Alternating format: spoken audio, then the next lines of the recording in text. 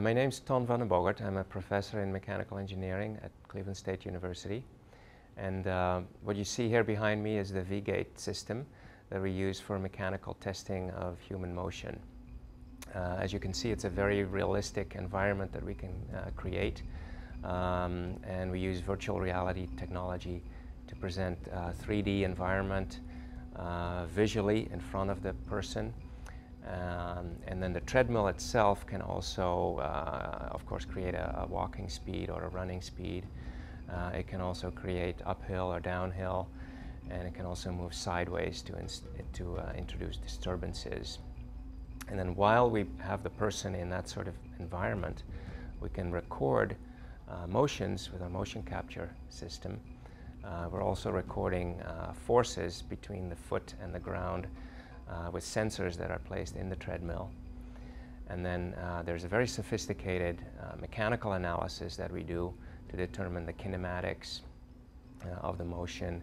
We can also determine the torques that are being produced in the joints, and we can even determine forces that are being produced by the muscles. So we get a very, very detailed mechanical picture of what the human is doing during this exercise.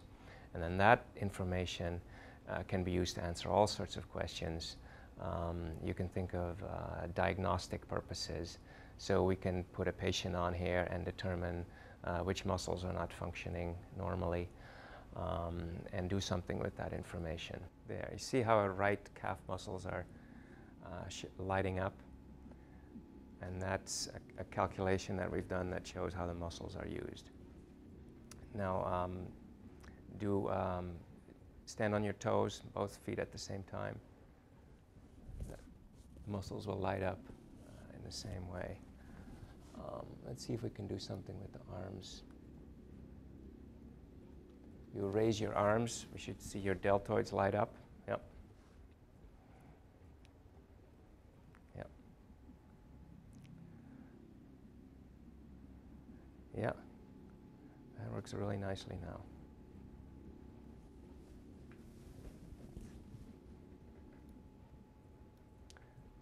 So I think what we're going to do is do some walking.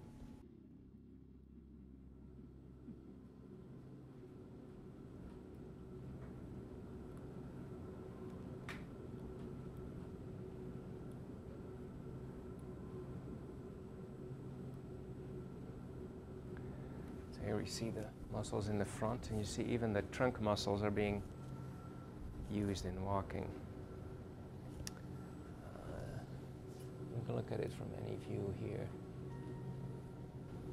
It's almost like you get an X-ray picture of muscle function, which is a really unique thing to have. Normally a doctor would look at somebody walking and they would try to figure this out in their head.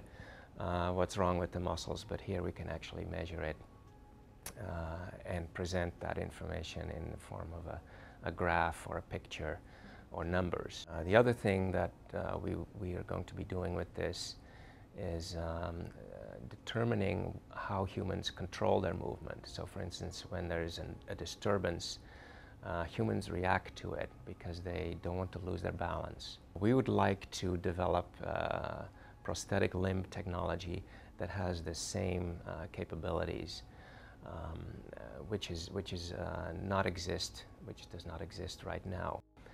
What we would like is to have prosthetic limbs that have their own brain and that react as if it was still a normal limb. So if there's a disturbance, it would actually help you balance yourself, and it would react normally, and it would function as if it's still a part of your body. The other technology that we're working on, and that's with the Hannifin company, is an exoskeleton. So that's a robotic limb that is attached to your own limb. If you're paralyzed, then it can help you move. And you need exactly the same capability, that this limb needs to be smart enough that it performs the movement and that it also responds to perturbations in the mechanical environment. So if you step in a hole in the ground, that you don't lose your balance, but the limb helps you recover from that. Okay, so what I've done here is this. This is an example of an application where you can control things with your body mechanics. So this ball is now being controlled by her quadriceps forces. Whenever she uses her quadriceps on the left or the right, the ball will go up. But if she uses the left more, the ball will go to the left. And if she uses the right more, the ball will go to the right. So try doing some squats with the ball just goes up and down. So if you don't use your muscle on one side enough, then the ball will tend to go sideways. So this would be a really good way to teach people to do symmetrical exercise, and especially if you've had a stroke and you're weak on one side. You would do these squats and you would see the ball go sideways, and you're trying to control the ball so it only goes vertical. So this is an application where the virtual reality system is used to simulate a walk on the road. And the road is programmed into the computer. When the road goes uphill, the treadmill will go uphill. And she can hit the birds with markers on her hands. And each time she hits a bird, she gets a point. This technology can be used to answer any question about human motion. It allows us to record all the variables, joint angles, joint torques, muscle forces. And there are several graduate students who work on projects that use this system.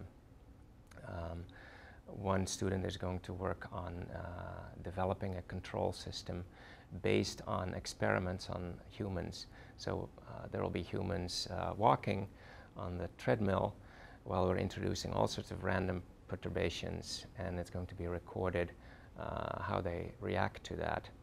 And then there will be a mathematical analysis to determine what sort of control system would be needed to replicate this human behavior. And once we've done that, then that can be put in a prosthetic limb. And that's an example of the type of projects that students can do with this system.